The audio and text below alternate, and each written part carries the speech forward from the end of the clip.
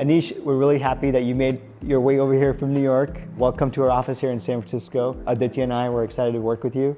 Thank you. It's always a pleasure being in San Francisco with you all. You're building a company that's addressing enterprise reliability with AI agents. How do you think about how AI agents are so much different than the traditional way of doing observability in the enterprise today? Yeah, absolutely. And I think about what observability is. I think of it as essentially giving you eyeballs into your data, right? It's pretty dashboards at the end of the day. So you have all of this different data that's streaming through a system that you need to use to understand the health of your system. And it helps you produce these dashboards to help visualize it. But when you have an incident, despite all of these massive dashboards that you have, despite spending so much money on the problem, it is still incredibly painful, right? You'll have these teams of engineers, 20, 50 engineers on call, basically dumpster diving through these dashboards till you maybe find one that is useful, till at some point some engineer will have this aha moment where they're like, okay, I get it now, what happened? They'll find the root cause and they'll revert the chain that caused it to happen, right? But as you can tell, this flow is incredibly painful and laborious where it's constantly disrupting engineers. It is causing a lot of downtime, and despite all of these dashboards, the problem still remains. What AI systems are doing and what specifically Traversal is doing, it's about having swarms of AI agents replicate the work that these teams of engineers are doing, but in order of magnitude quicker. Rather than taking 50 engineers an hour, 2 hours, you now have an AI agent system or a swarm of agent systems that does it in less than 5 minutes and does it 24/7.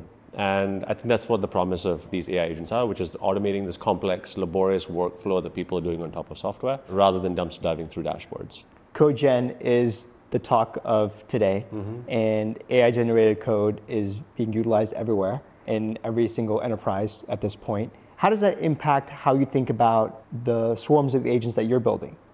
Yeah, to me, it's a natural evolution of the software development lifecycle. It's certainly improved developer productivity, but I think the amount of AI-generated code hitting mission-critical systems like payments, infrastructure, is still not that much at the enterprise. And the problem is that as more and more code gets written by AI systems, less and less is going to be understood by humans. And so when something goes wrong, we're going to have a hard time actually debugging it because we didn't write the code anymore, right? And so we don't have the context. And these systems are getting more and more complex. And so what's going to happen, I think, if all of the code, or maybe 99% of code gets written by AI systems, is that humans will basically spend all their time on call, right? Just firefighting, because we don't know how to write the code and we can't understand what happened in the code base. And so I think the hope of what Traversal does is that it alleviates that problem. You've told me many times in the past that you and the founding team were built to solve this problem. Tell us about how your backgrounds in causal machine learning lend itself particularly well to this space and problem. Yeah, absolutely. So if you think about modern software systems, they're written on top of complex microservices.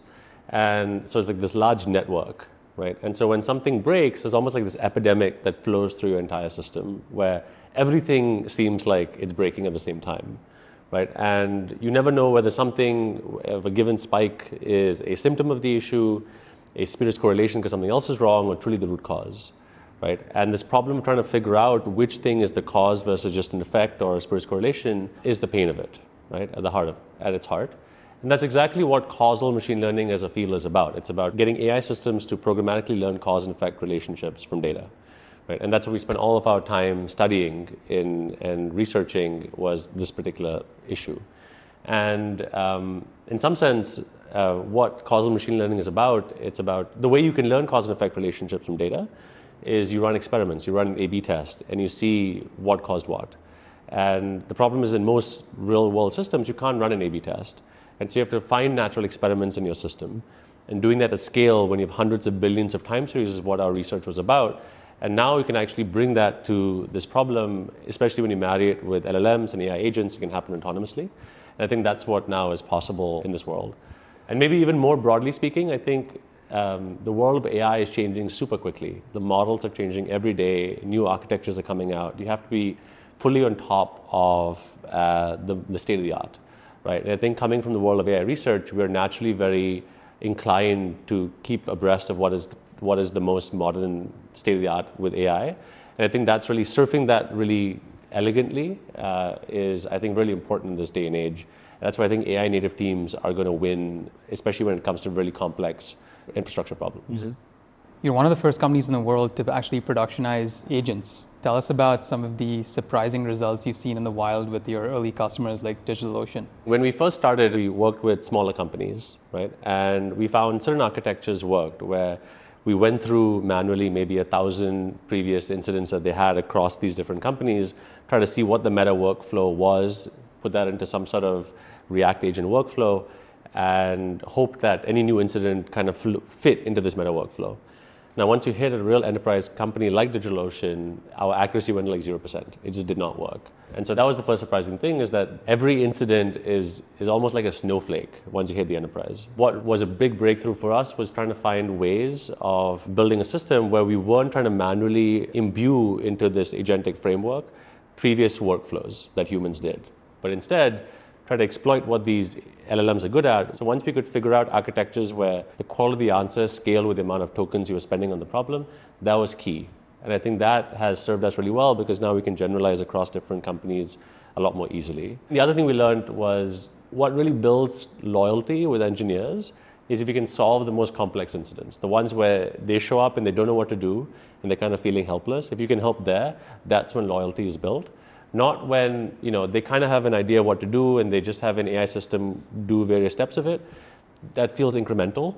It doesn't really engender that rabid loyalty that they will be with you for a long time. The thing we learned is take on the hardest problem, ratchet up the technical risk that you're taking on. I think that's where developers will fall in love. Looking ahead, what can engineers expect from the platform that you're building? If I think about what we're doing, it's about finding a needle in a haystack, right? And this haystack is composed of logs and metrics and traces and code and so on and so forth. And the needle is some change in the system. I think over time, the goal is to basically make the haystack bigger and bigger. So rather than waiting for Traversal to begin its investigation once an incident begins and once an alert begins, can you really begin it? Can you begin the investigation the second a customer logs onto a system? And Traversal is monitoring what they're doing, and it's actually surfacing an issue before it even becomes an issue, right? And potentially connecting it to business metrics like engagement or spend or whatever it might be, right? So you're having a more end-to-end view of observability, both with the business logic and the engineering health of the system. And the second part of it is like moving towards self-healing, right? So not just identifying the change in the system that caused an issue to happen, but actually finding ways of fixing it so that you don't really need a human in the loop and it's self-healing. So I think that's those two things I'd say are the dreams of where we're going over the next year. When a CIO is evaluating Traversal, what are the strategic advantages that you bring to bear that would make them pick you over incumbents? Yeah, I think it fundamentally flows from the way observability prices itself. Observability companies price themselves. It's all based on the amount of data that they're storing, right? And it's expensive. And that's why it's so fragmented, because any big company is probably using 5 tools, using probably Datadog and Splunk and Elastic and Dynatrace and Grafana and GitHub and ServiceNow and probably many more, right? Even ingrown solutions or homegrown solutions. And none of these companies are incentivized to give you any sort of insight into data that's stored in anyone else's company, right? Because they're not getting any money from that. And the problem is if you want to root cause an incident, you have to be talking to these 4 or 5 systems simultaneously. And that's what we found almost without fail across every company that we see. And that is why I think a new company such as ourselves, which is the Switzerland, where we're not pricing based on the amount of data we store, but based on actually the outcome, right? I think that is why a company such as ourselves has a good chance of succeeding in this space, because we can actually take in data from these many disparate sources. We should be pricing a lot closer to the outcome, which is the amount of downtime saved, right? Amount of customer downtime, amount of customers that are affected by the incident should be minimized. And second, how much developer productivity did you increase, right? Now, are engineers spending 20% of the time on call, or maybe only 5% of the time on call? And so I think those two things are pretty well quantified for CIOs, and if you can reduce it by a sizable percentage, I think they'll be very happy. How do you envision the future of on-call and site reliability engineering in the age of AI? Observability and site reliability engineering, broadly speaking, is like about the healthcare of software systems. And so I think an analogy to healthcare is useful as we think about where it is today and where it's going. So I think of it almost like the Maslow hierarchy of needs. There's the first need is, let's say you're having a heart attack, right? Nothing else matters. Nothing matters 5 minutes from now. You have to solve the problem right now, right? And I think that's the equivalent of having a production incident. Nothing else matters. You have to just solve the problem right now. And the second stage of need would be where you have like a chronic condition, right? So you have to think about that at a weekly basis. It's very hard to plan 3 months ahead, a year ahead. And I think that's the equivalent of having a constant stream of alerts that you're dealing with. Like it's almost like a death by 1,000 cuts, right? And the third stage is where you're like life hacking, right?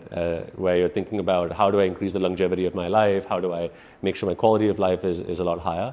I think that's the equivalent of engineers getting time to think about the architecture of their system, planning 5 years in advance of what kinds of new loads and infrastructure they can take on over a long period of time, right?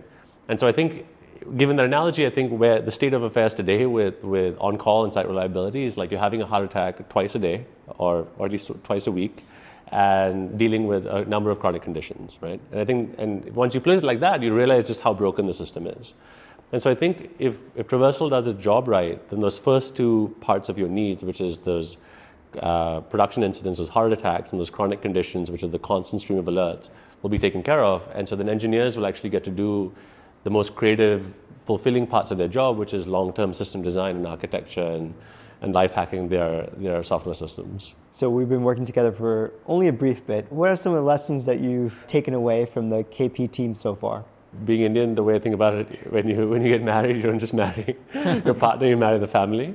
There's a similar kind of thing that's happened with Kleiner. Not just married both of you, but I feel fully connected to the entire KP family. It's almost like a full court press of making this company succeed versus just a one-to-one relationship with Mamoon or Aditya. I'm great friends with Liam and Suzanne and Jubin and Lauren. So I feel the whole KP team has my back, and I think that's a very unique thing about this firm. Thank you so much, Anish, for stopping by.